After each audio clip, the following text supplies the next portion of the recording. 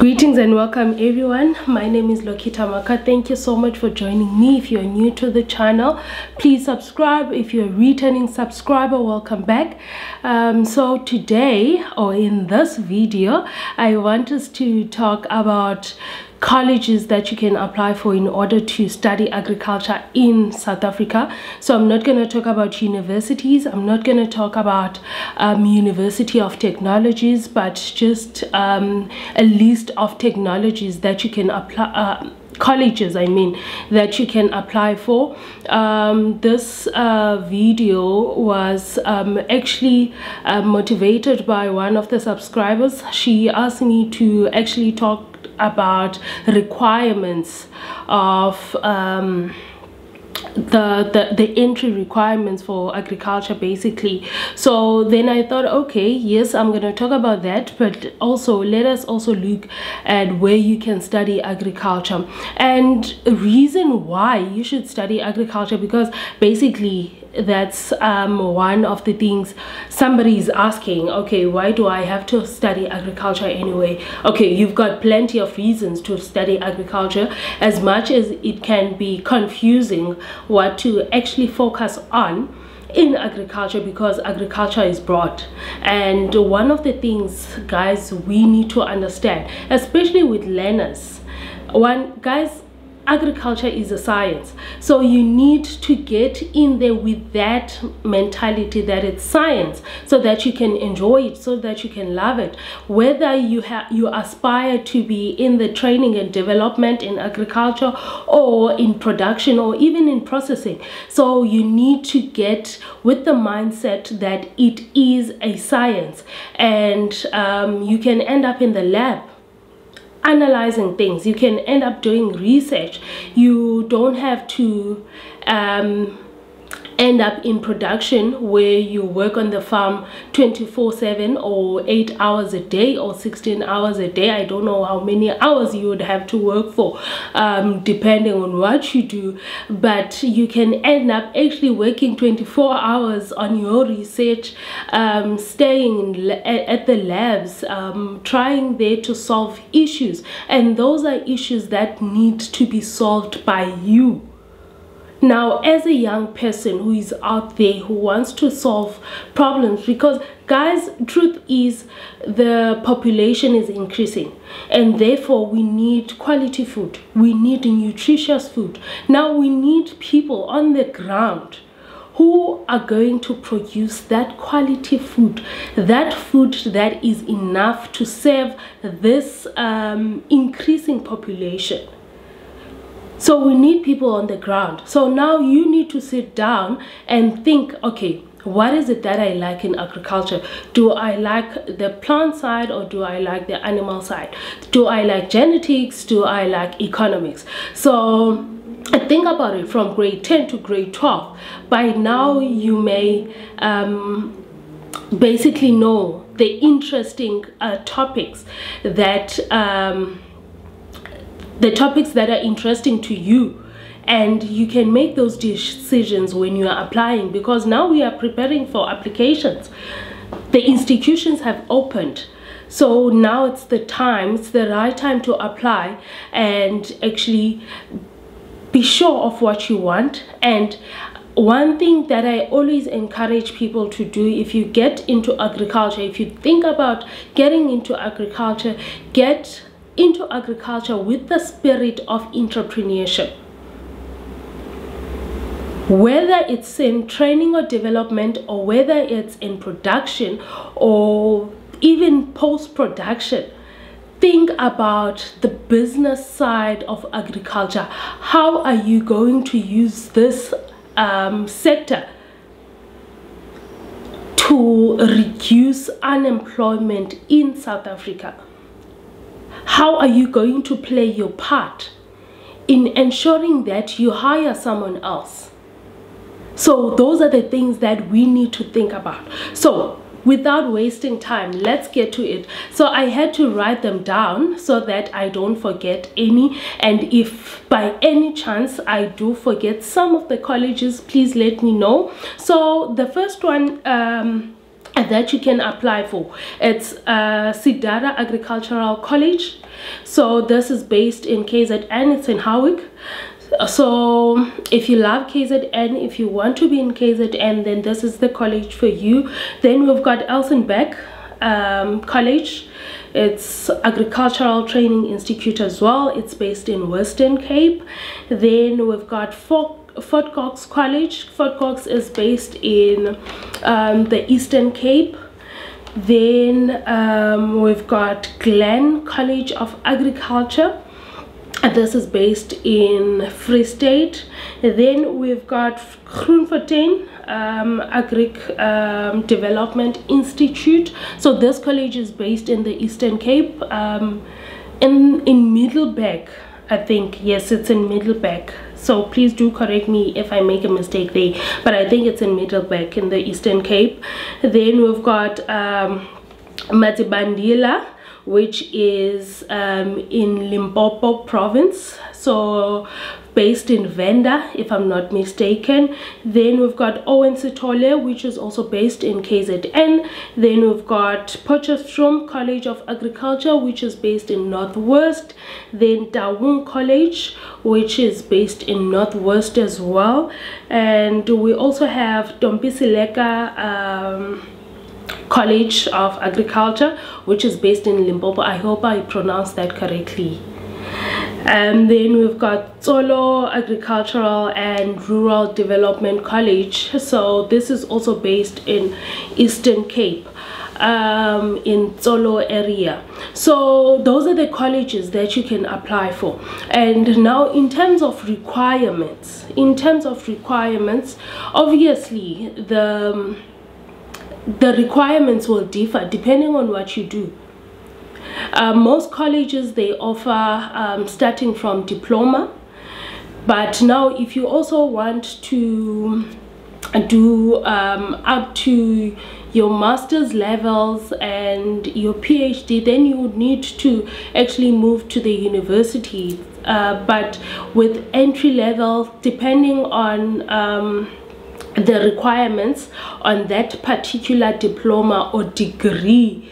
But what I can advise you, make sure you aim for a level 4 in mathematics or level 5 and 6 in maths lit, right? Then physical sciences if you have, but if not, maybe your agricultural sciences. But with agricultural sciences, especially if you're doing agricultural sciences, guys, one thing that I always say, if you are in agric sciences, especially if you're also doing life sciences, make sure at least with your agric sciences you get a level 6, a code 6 or code 5. Code 5 upwards, then you'll be increasing your chances in getting into university. Then in terms of languages, guys, languages are really important, especially with the point system or the scores, the point scores, the APS. So you need to pass your languages very well. You need to pass your languages very well. So your home language and your first additional language, make sure at least get code 5, code 4. Don't get less than code 4. Try by all means to aim for a code 5 on both of them. At least that will give you good results at the end of the year. Then LO as well, guys, make sure you get a distinction. Okay, I'm joking. Usually LO doesn't count when it comes to the scores, but just because it doesn't count for you getting into university doesn't mean that it's not important. It's very important, because when I look at your results and I realize that you have passed everything but you didn't pass LO, and I start questioning, I'm like, okay, why? So you need to make sure, guys, that you put effort, go out there, do extra activities that will ensure you that you pass. That will help you get those good results. Then as much as I said I'm not going to talk about universities, but there are various universities that you can study agriculture at. For instance, in the Eastern Cape, we've got a Forte University, we've got Nelson Mandela University, then Western Cape Peninsula University of Technology. Stellenbosch offers agriculture as well. What else? Which other university that I can think of right now? Then Free State, we've got University of Free State. And then we've got Gauteng, we've got University of Pretoria, we've got Tshwane University of Technology as well. They also offer agriculture. Then in the in Northwest University offers agriculture.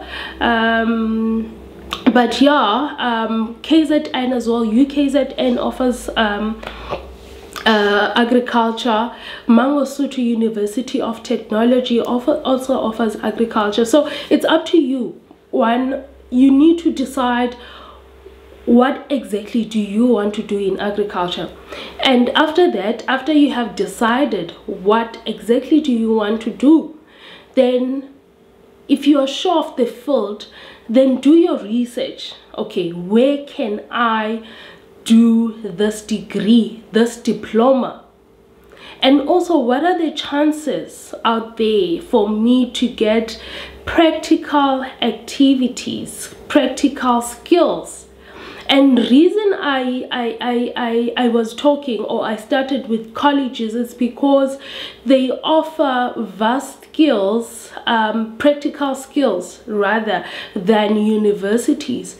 Because with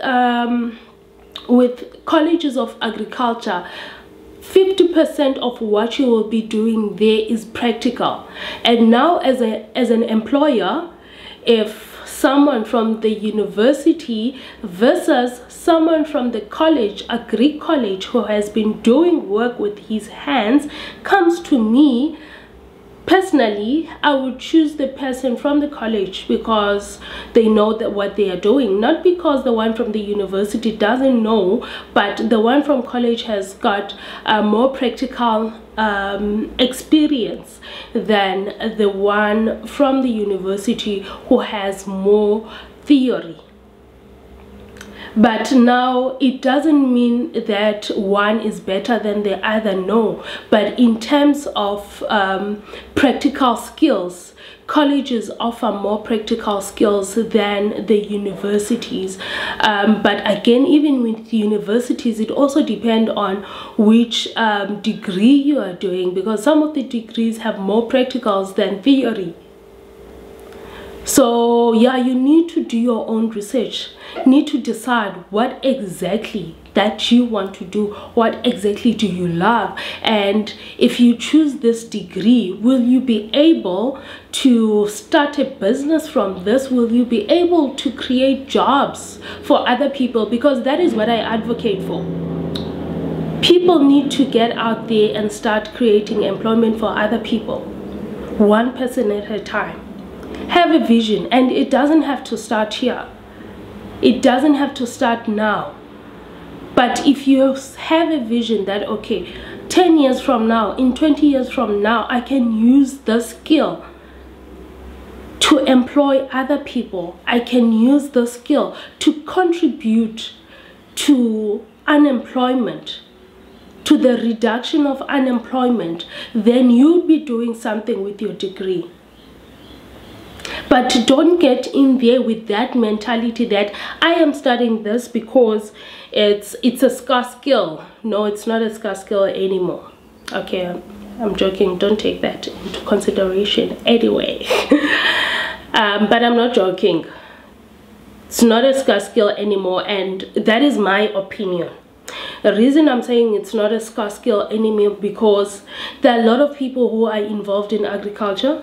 There are a lot of people who are educated in agriculture, and whether it's formal education or informal education. But now these skills are used differently. So don't get in with that mentality that, okay, I'm gonna get a job if I finish the degree. I'm gonna get employed immediately. Get in with that mentality that immediately I get my certificate or towards the finish line, then I'm gonna start my company and employ other people. We need those kind of people. We need that kind of mentality. Or you're gonna get into research, do more, contribute more to the body of knowledge. Then those are the people that we need. Don't tell yourself that you're gonna get in there because you have hope that the government is gonna employ you. Now this is my 2 cents. But get in there with what you can offer to this country. Then if you do that, then I think we will all be in a better space. We will all be trying to achieve one thing, trying to make South Africa a better place for all, trying to cultivate food that is nutritious for all, trying to cultivate food that is sustainable, trying to grow food that is enough, adequate for all of us. Now those are the people that we want. So now with these guys, do go and do your own research. Check each institution, what is needed, when can you apply, are they open, are there bursaries. I think I also need to talk about bursaries, but I do have a video on bursaries in agriculture that you can check out, and then you can check those institutions if they are open for this year, because that is a video I did last year. So you can now check if they are available, when are they opening, then you can start applying for the school, and then apply for bursaries simultaneously, and then apply for NSFAS as well, just in case you don't get the bursary, but try to secure your space with NSFAS. That's if you qualify.